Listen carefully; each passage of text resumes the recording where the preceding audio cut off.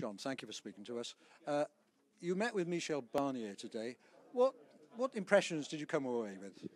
Well, I came away with a very distinct impression that Michel Barnier is going to have a tough approach to the negotiations in the second phase, that he will represent the interests of the 27 member states rather than seek a rapprochement of the 28, including the UK, and that the EU have made their position very clear, that the European project is far more important to the European Commission than jobs in EU and trade deals. Should British business be worried then?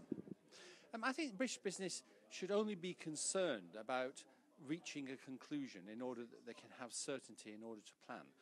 Provided that the UK adopt the right policies and maintain the new economic freedoms that we've won at the referendum, the UK will be better off out of the European Union whether or not we have a trade deal. But it does depend on the UK government actually leveraging those freedoms rather than trying to salvage something of what we have at the moment or negotiating away those freedoms in order to achieve a trade deal. So do you have confidence in the British negotiators? I have huge sympathy for the British negotiators.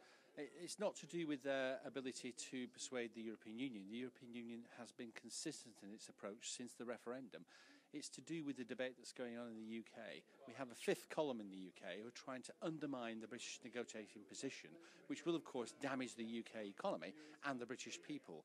So what the negotiators are having to do is have a negotiation within the UK, primarily. Immaterial is the EU in that process. And actually winning that negotiation in the UK is the most crucial thing. So they have a really tough time.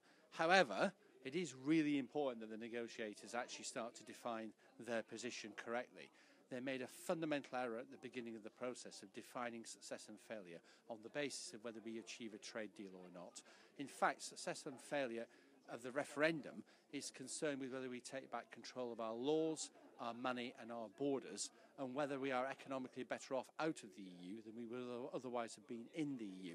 And actually, having a trade deal with the EU is material to that, but not essential in any way. Provided we actually exercise those freedoms, we will be better off outside the EU.